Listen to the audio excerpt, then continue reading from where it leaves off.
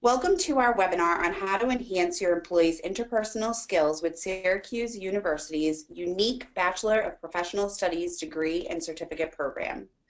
You most likely are listening in today because you play an important role in your organization in training and engaging employees. We are hopeful by the end of the presentation, you will discover the benefits of this program to you, your employees, and your organization. My name is Kylie Haley, and I'm a marketing manager for the Syracuse program, and I will be guiding you throughout the webinar. So let's get started. We are thrilled to be joined today by two industry experts and instructors in the Bachelor of Professional Studies program. Our first presenter is Susan Conklin. Susan is an instructor of management, organizational development, and cultural studies, as well as a consultant and trainer. She uses her 25 years of experience managing people and projects to develop training programs that improve business performance. Her consulting, training, and coaching services focus on personal and interpersonal skill development, leadership, and organizational development. Her clients span public and private corporations and institutions. Susan holds an MBA from Syracuse with a concentration in marketing and organizational development. Her corporate experience includes leadership positions with GE and Carrier Corp, as well as several small businesses. Our co-presenter today is Dr. Michael Evans. Dr. Evans is a professor, author, and consultant. He has worked with numerous federal agencies and private firms providing professional and organizational development, including the United States Army, Corps of Engineers, the Environmental Protection Agency, the U.S. Secret Service, the Social Security Administration, Harley-Davidson, and Tropicana, to just name a few. Prior to his consulting career, he served in the U.S. Navy Seabees as a field engineer and material logistics officer. Michael is a graduate of Syracuse University and the University of Sarasota. He holds several degrees, a BS in Policy Studies, an MA in Secondary Education, a Master's in Public Administration, and an EDD in Leadership and Behavioral Sciences. In this webinar today, we are going to be covering the following items: current trends in employer workforce needs, the value of this very unique Bachelor of Professional Studies program, the three components of human excellence, which is a topic covered in the program curriculum, and tuition and enrollment information. So let's get started with current trends in employer workforce needs. Today here are two stats that I wanted to bring up to the group. Most likely you serve a human resource function in your organization, so these trends won't be surprising to you. The first statistics comes from research from Cigna, the health insurance company. They saved $1.29 in reduced turnover and recruiting costs for every dollar they spent on tuition reimbursement.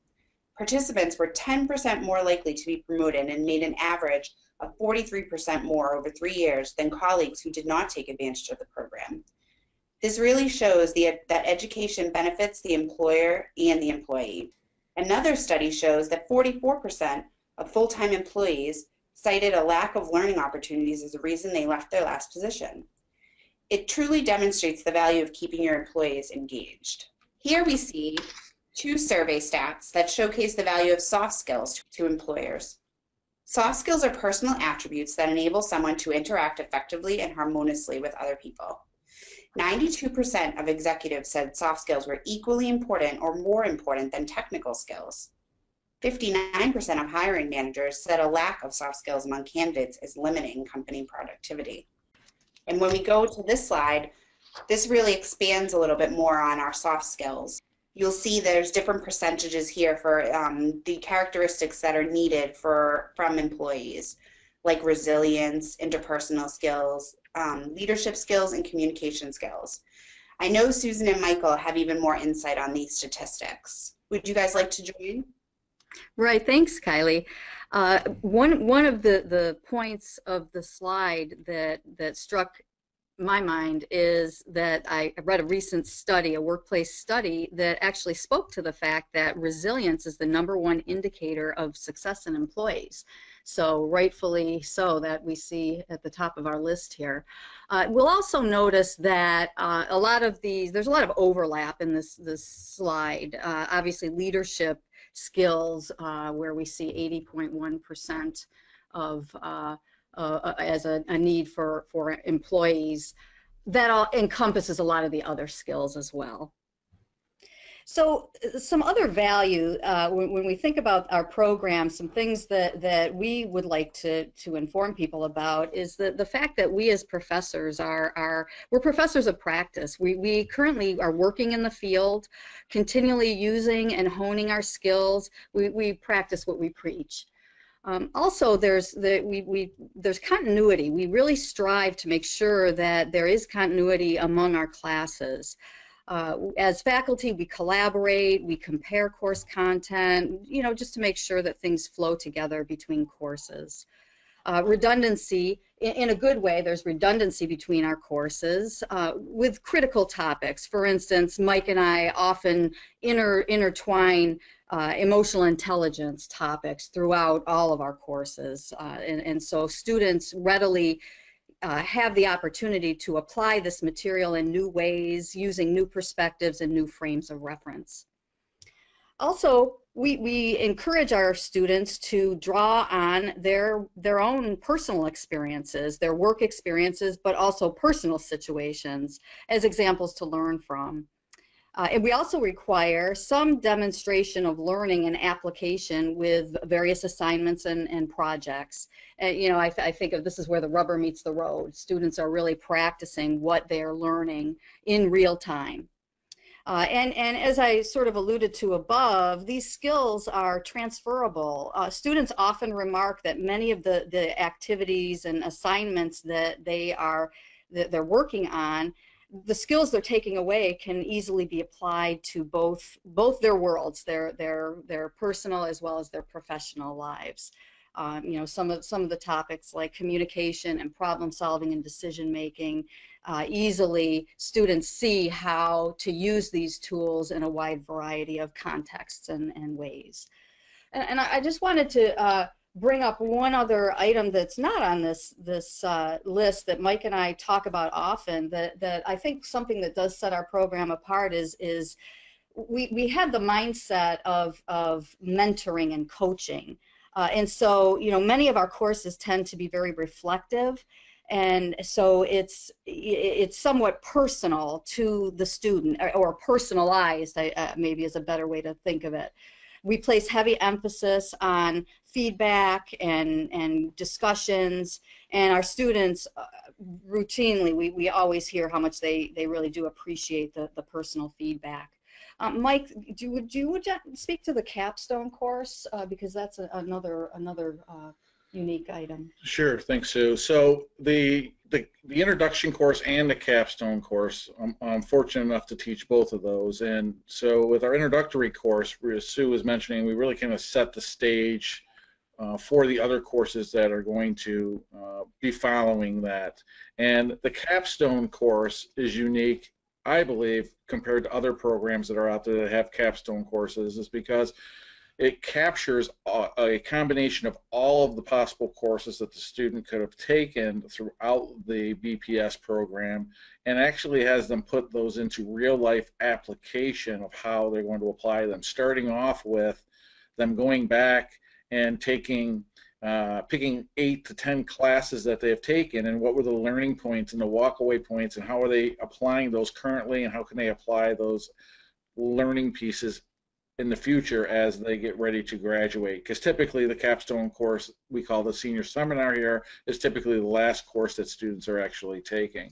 So it's unique in that way, where we're really having students go back and reflect on the last year, 2 years, some of them 9 years, if that's how long it's taken them to get through the program, and really be able to say, oh, these are the things that I've done and I've learned, these are how I've been able to apply them over this period of time. But equally important, this is how I see myself utilizing this, not just to refine myself and better my path for myself further as I move further on in my career and even in my own personal life, but how can I also change and impact other individuals around me based upon those learnings.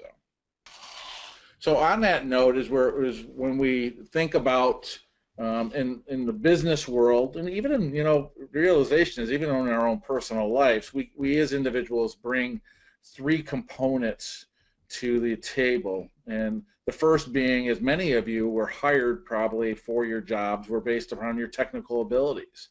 So whatever your craft is that you prescribe to, it's the ins and outs of being able to do whatever that job is.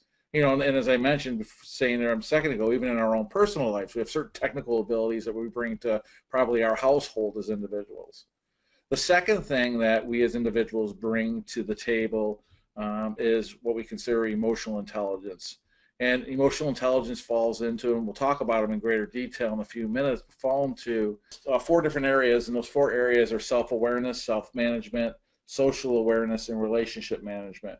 And just in a nutshell, what they encompass is how we as individuals, some of the interpersonal stuff, how we interact with other individuals, how we are able to recognize what's going on. And the last piece here that we bring to the table is our cognitive functioning, or cognitive ability, you could call it. And really, this is your problem-solving techniques that you bring to the table. So it's you really being able to problem solve them, be able to know when problems need to be solved, and having the right tools in place to work through those processes. Now, the theory would say that if we as individuals have heightened technical ability and heightened emotional intelligence, then the cognitive functioning automatically occurs pretty seamlessly for us because we have all of the tools in place. We're able to see the emotional aspect of things that are going on, plus the technical things that are going on, combining them together to get the best decisions. And that is just not for problem solving, but it's also for refining ourselves as individuals. Because I think this next slide actually illustrates exactly what you were saying, Mike. The iceberg here shows that, you know, we see the proverbial tip of the iceberg with our skills and knowledge, and what floats above the surface. This is certainly necessary, as Mike was saying, that most of us, when we're hired, we're hired for our technical skills and our knowledge. And these are necessary for top performance, but there's more to the story than that. So what we think about is that these, our skills and our technical skills, our knowledge, they'll get us in the door, but when we look below the surface of our iceberg, it's these characteristics that really revolve around emotional intelligence. It's these that will ensure our long-term success. So the skills and knowledge get us in the door, but the emotional intelligence characteristics will open more doors. And I have an interesting little anecdote here. A client that I was working with recently, he was at this point he is in the executive leadership team, but he rose through the ranks of the organization as an engineer, and he was a very good engineer. And this is typically what happens when we're promoted and advancing in the organization. We're usually recognized for our technical skills and abilities, and then as we advance in the organization, we suddenly realize that the necessary skill sets are shifting. So this particular gentleman, we asked him, so what amount of time, you know, do you spend on technical versus emotional intelligence? And he said that as an engineer, he spent 90% of his time engineering with his technical skills. And then as he advanced now in his current position of leadership, he is spending 90% of his time on people issues. So that's really where the emotional intelligence and being skilled and practiced in these areas really pay off. So, you know, this isn't to say that if you're not planning on moving, or someone isn't planning on advancing in their career to supervisory type positions, that they don't need emotional intelligence. We need the emotional intelligence for teams. We need the emotional intelligence for understanding the interests behind the positions of other individuals. We need emotional intelligence to understand why we do what we do and what the impact of that is on other individuals, including our customers, our peers, our coworkers, anyone that we're interacting with. So even though it is a break point for individuals that want to move up in career type positions, they have to develop and refine these emotional intelligence things. It's also equally important for individuals, even if they're not planning to go to that place. Absolutely. Thanks, Mike. So we spent a lot of time. You're talking about emotional intelligence. You're probably thinking, what is this? Is this BPS program emotional intelligence program? Well, not necessarily. But what it does do is we look at, if we think of technical abilities, we look at that as more of the theories that we bring to the table, because that's what a lot of the theories are. They're technical processes about how we go about doing something, learning something, how we go about putting things into place. The emotional intelligence piece, though, is encompassed and embedded within the BPS program, which is very exciting because most individuals don't come to the table with these skills in their hands. And so what it does allow, it allows this nice integration of getting the whole picture of what individuals need. So students will go through the theory, go through the processes, which are a more technical piece, but they're challenged in their assignments and their dialogue with one another and us as the professors to have to dig deeper, as Sue mentioned at the beginning of this webinar, about digging deeper into the reasons why and what they're doing. And so that's the uniqueness, and that's why we're spending so much time here really emphasizing on this emotional intelligence. But in case you don't know what emotional intelligence is, I kind of alluded to it here a second ago about the 4 different categories. I'll just talk briefly about each of these. So the first, as you see here, is self-awareness. And what self-awareness is, it's simply that. It's understanding why we do what we do, understanding our own emotions, understanding the things that trigger us as individuals to behave in certain ways that we do, understanding where our value systems are, why we believe what we believe, which ultimately determine the actions that we take. So that's the self-awareness aspect. I like to think of this also as kind of knowing what makes us tick. Like Mike said, knowing knowing our hot buttons, and certainly everyone has them.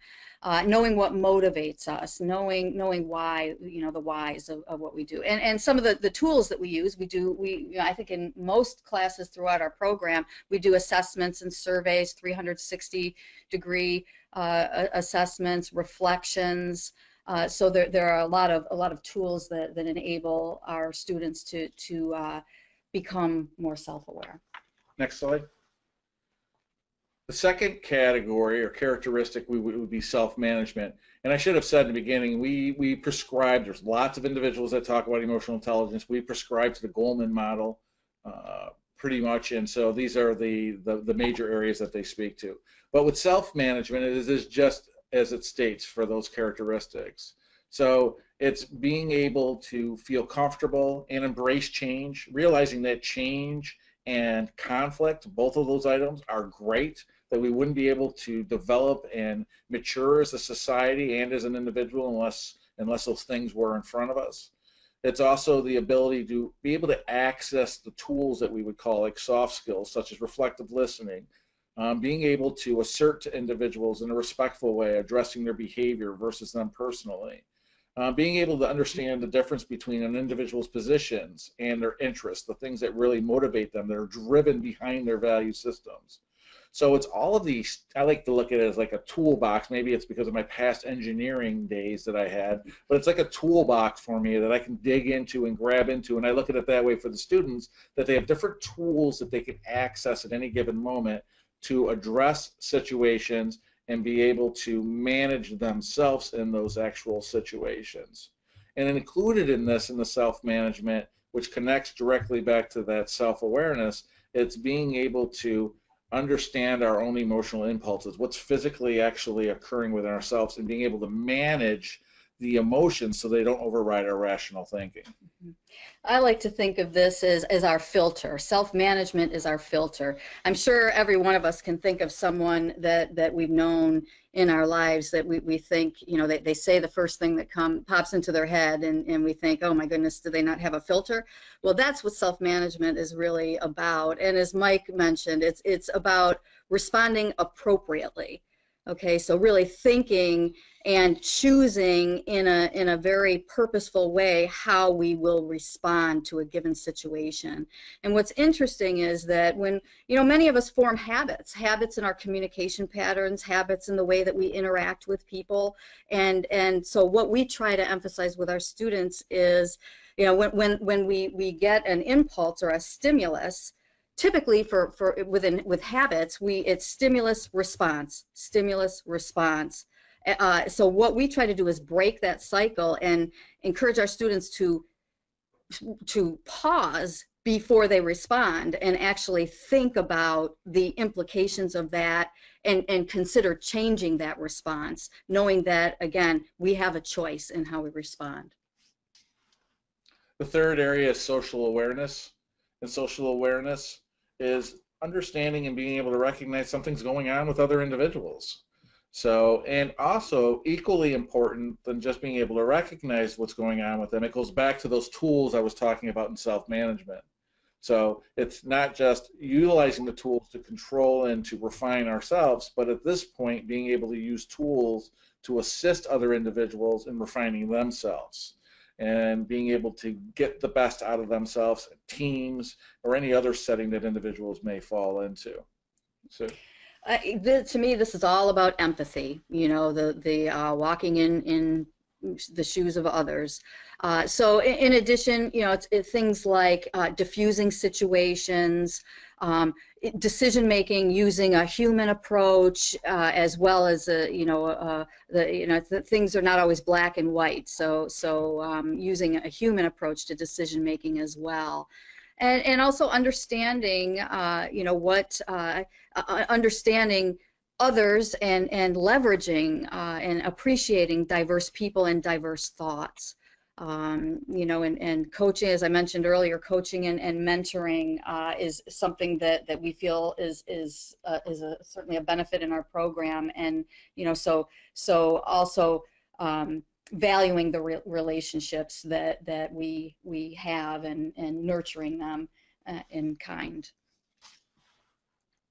And the last area or characteristic is the relationship management. So once we have a good understanding of ourselves, we know how to manage ourselves and be able to manage and control those emotional impulses so they don't override our rational thinking. And we're able to utilize that then to respond to other individuals in various types of situations that they may have to ultimately get the best out of those individuals and the best out of the people that they're interacting with as a result of what their behaviors will possibly be as a result of that. That's when we move to relationship management. And this is really about where all of the intersections hit the corner at the same time. So, and it's about where individuals then are able to communicate in a different way with one another, that there may be at odds with one another with whatever the outcome may be that they want to achieve, but they're open enough to have dialogue with one another, to have a good understanding of where the other individuals are coming from, and then ultimately, as a result of that, to make the best decision, even if that decision within that relationship is to agree to disagree at that point. What it is that if we are able to combine those other three and really master those other three areas, then even if we get to the agree to disagree with other individuals, the dialogue still hasn't stopped. And that's what the beauty of all this is.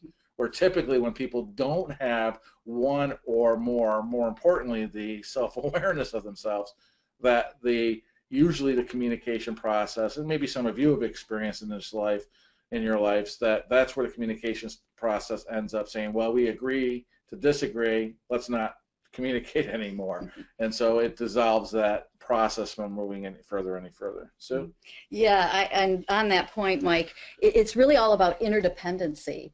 And and the realization that none of us work in a vacuum. We need each other to accomplish our goals. So and just another thought, just one of the classes that I just finished, my students were very taken by the concept of influencing without authority.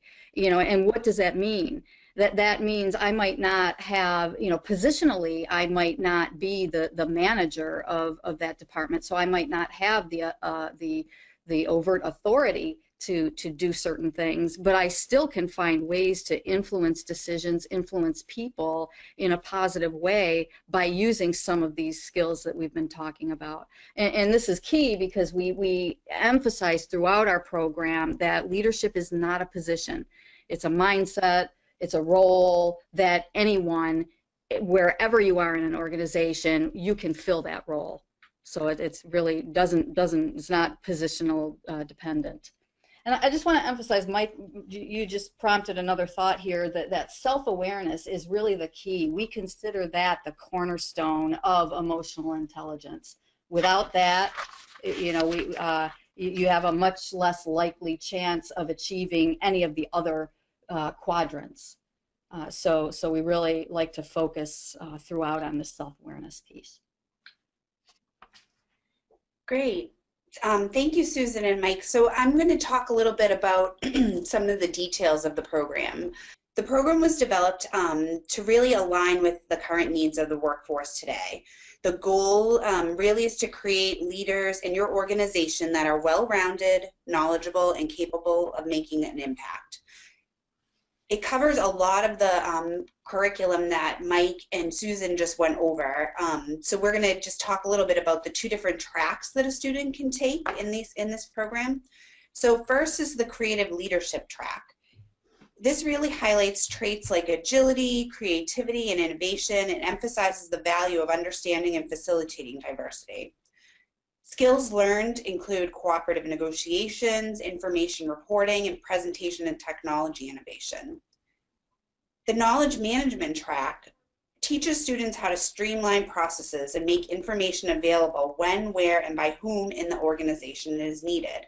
Skills learned include collaborative problem solving, data management and analysis, and financial applications. So with this program, we're really trying to help your employees succeed, and we try to make it available and convenient for them to do so as well. So the program is really structured to meet the demands of today's working adults. There is a complete degree program as well as certificate options. The certificates can be completed in 12 months or less generally, depending on a student's time commitments, work, family, and social obligations. It can be completed online, on campus, or you can actually do a combination of both, which is really a good option for many students. The program is part-time and it provides convenience and flexibility. Students can work and fit the program into their schedules. This slide details some of the tuition information. We would love to have individual meetings with you to discuss options for your organization. This will help us really understand the needs of your organization, the number of students that you would have available for a cohort, and we can work with you on developing a cohort tuition that makes sense. As an example of the flexibility we have, we can set up custom billing options and a custom portal for your students to meet your needs. We're pretty flexible and we'd love to discuss that in more details with you. I see a question that just popped up on the questions that I just want to read to both of you. Why shouldn't I hire trainers to come in to offer sessions for all my employees to learn these soft skills instead of helping only a few employees with this degree program? Do one of you want to take that question? Yeah, this is Mike Evans. I'll address it. So as was stated in the beginning, I am a consultant and I do lots of leadership training per se, in addition to counseling for federal agencies and also some corporate agencies. And the one thing, so there's a lot of pros and cons, as anyone would imagine, of having a trainer come in to do a consulting work and to train individuals on leadership skills versus having individuals take courses that would also offer the same content and material over a period of time. So where the largest benefit comes in that I can offer to you of the pros and cons is that typically when individuals go through a leadership program, whether it's a week program that someone establishes or even the majority of mine are year programs where I meet once a month with the same group of individuals to learn different aspects of leadership skills, which include all of this emotional intelligence and develops their cognitive ability, that the difference is that the studies will show is that the majority of individuals after that year program, unless they have something that was continuous to the process of them remembering and utilizing those skills, is that within 6 months, typically individuals will lose 80% of the stuff that they remembered. So on that note, it's not a good sales pitch for consultants, but the realization is that where the college program does it differently is that individuals are taking separate courses, but what ends up happening is at the end of the program, individuals, the capstone is very unique in this program in that what it does is it encompasses all of the programs that they've taken. So I go back and I think of my bachelor's degree, and I probably couldn't be too great in remembering everything I learned in those. So this program here offers a completely different end result for individuals because they're forced to. It's part of their capstone is to look back at all of the courses that they've taken to obtain that bachelor's degree or that certificate program that they were in, and then be able to figure out how they can utilize that to advance themselves, whether in the current employment that they're in, or possibly if they're looking for new employment, how they can utilize that as a tool to brand themselves above other individuals. So there's a large difference where typically, as I said, with consultants, if you have a consultant come in, such as myself or Sue, and do a training program, even if it's a year-long program, there isn't that gel piece that happens at the end for the individuals. It's usually individuals are learning content as they go through. They are having some reflection, but it's that one piece that pulls it all together. So.